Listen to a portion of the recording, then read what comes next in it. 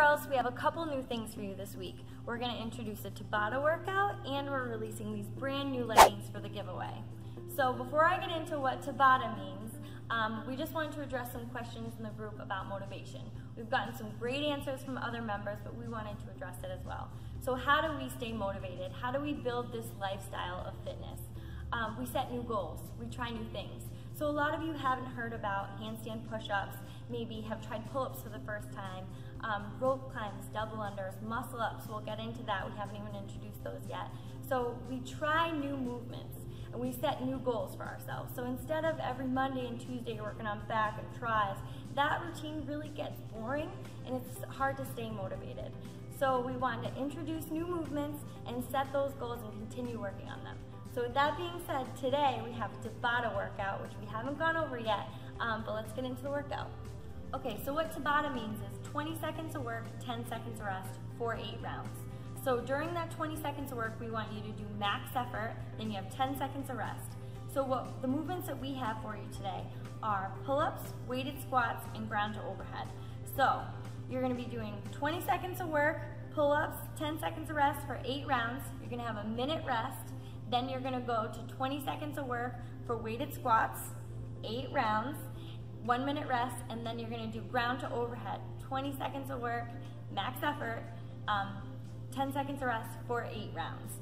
So don't be confused if you're sitting there like, what is she talking about, Tabata? Don't be confused, we've actually added a song too to the Spotify list that will actually tell you when you should be working, when you should be resting. Pull-ups. This is a great workout to try to incorporate your pull-ups into, even if you haven't completely mastered them yet, because you don't have to hit a set number. Kelsey is using a butterfly kip here, but you can use whatever type of pull-up you feel comfortable with. Just make sure you get that chin over the bar. The scale for people who haven't quite got that first pull-up is a seated pull-up, and it's a great way to build the strength so you can get that first unassisted pull-up. Try to ensure that you set your bar so your elbows are completely locked out when sitting. You will get the most from the movement this way. Make sure you lower down slow and controlled to build up that lat strength, and you'll have your pull-ups in no time. Ring rows are another great option for scaling pull-ups, and these are fantastic for building the same pulling muscles that you need on the bar. Maintain a super tight body position as you touch the rings to your chest and then lower down.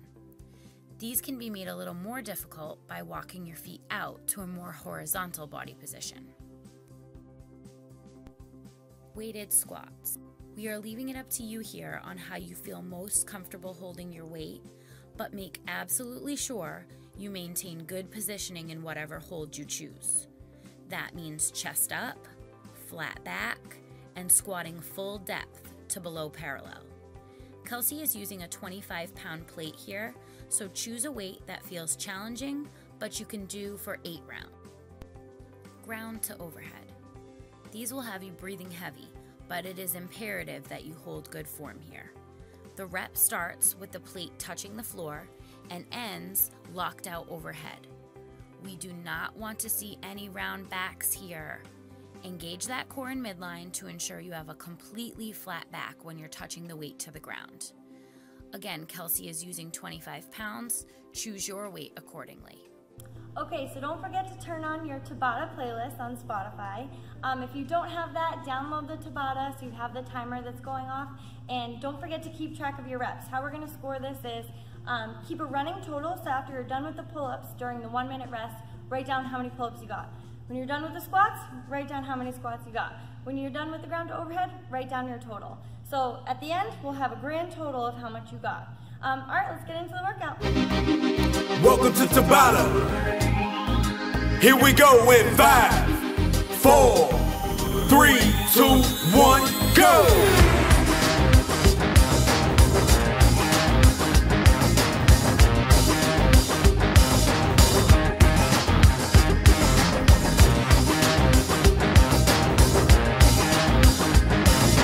Five, 4, 3, 2, 1, stop!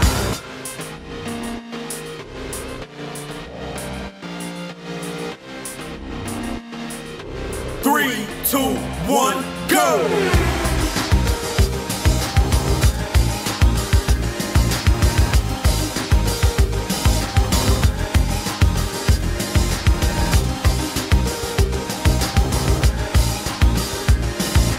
5, 4, 3, 2, 1, go!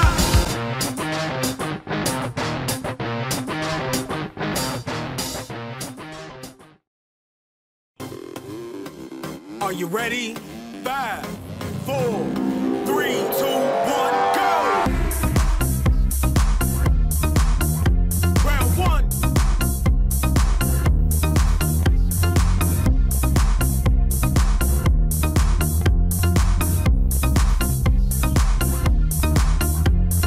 5, 4, 3, 2, 1, stop!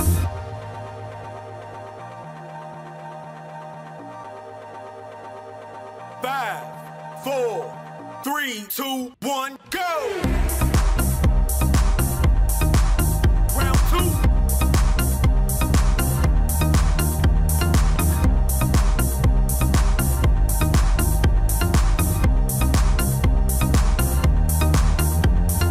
5, 4, 3, 2, 1, stop!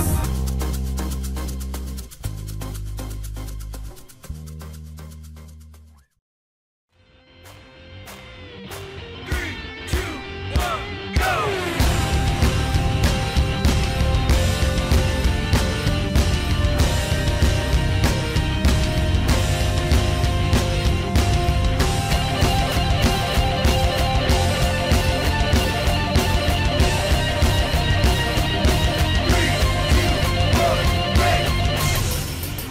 Last one.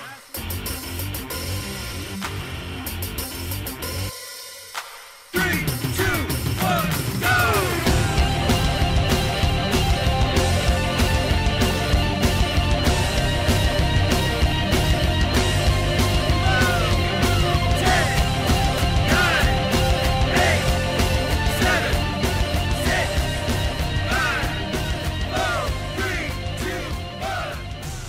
TabataSongs.com.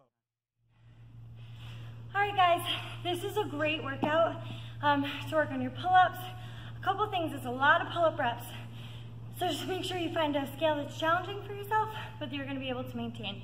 For the ground to overhead, just make sure you're keeping a good positioning. We don't wanna see you, since you're going to the ground, don't flop over and lose tension. Make sure you follow that plate down and lock it up, squeezing your butt, squeezing your abs. All right, guys, have fun with this one. Get the Spotify workout. Help me through, and I'll see you next week.